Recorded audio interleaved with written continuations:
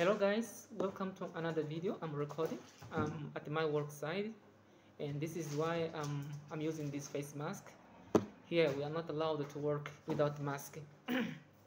Okay, so in today's video I will talk about 5 things you should know before come to Mozambique. As I said before, I'm making this video just to let you know how is the life here in Mozambique. Okay, first thing I think that is going to make and confuse your mind is the public transport. You to have a public transport here, you need to go to the bus station with the 10 Meticais. 10 Meticais, I think in dollars should be, let me calculate, with my calculator here, should be,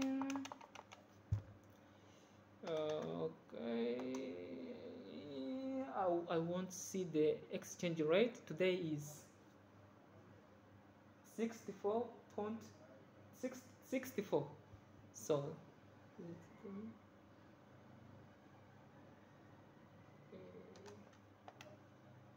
oh, then I don't know if you can see the number, but this is the 0.1265.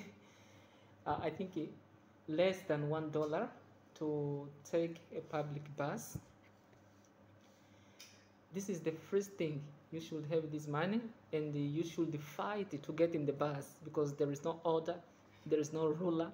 People fight to get in the bus. There is no like I have the priority. You will see people fighting on the bus station to get the bus. So put into in your mind that you will have to do it. You should fight. It's like confusing and wonderful, but we are used to doing it. So the second thing is I think is the communication. We usually in the street we don't greet people like good morning, good afternoon, good evening, or good night. People, if you do it, people will look at you like strangers, because whenever you greet people to say good morning, good afternoon, it means that you want to ask for something, like to ask time, like to ask for duration. But out of it, there is no way. People don't greet, they just walk in the street. They don't greet each other often. Yeah, and if you say like good morning, good afternoon, you will see that this person will stand and wait for be asked something. Yeah, so that's what's happened here. Okay, let's go to the 3. The 3 is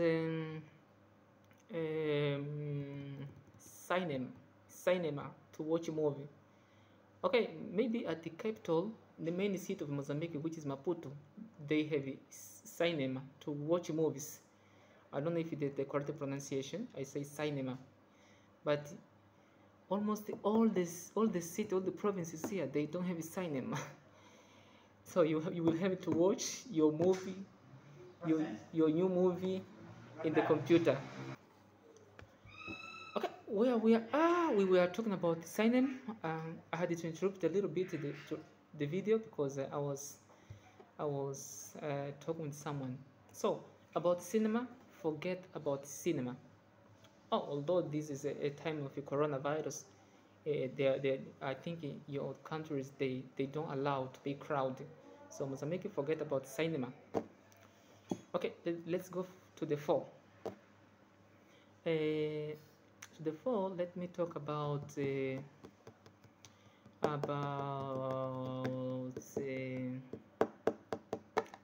marriage. Yeah, this is worst. I think this is bad, and I think it's not only in Mozambique.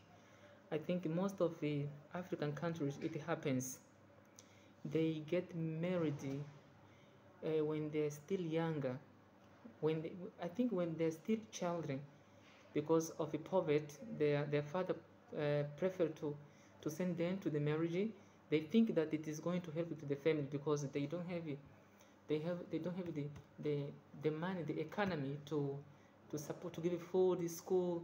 So whenever comes a man to introduce himself to the family, they allow it easily. They don't complain. So you will see here a lot of children marriage. Um, yeah, and it will make, don't be like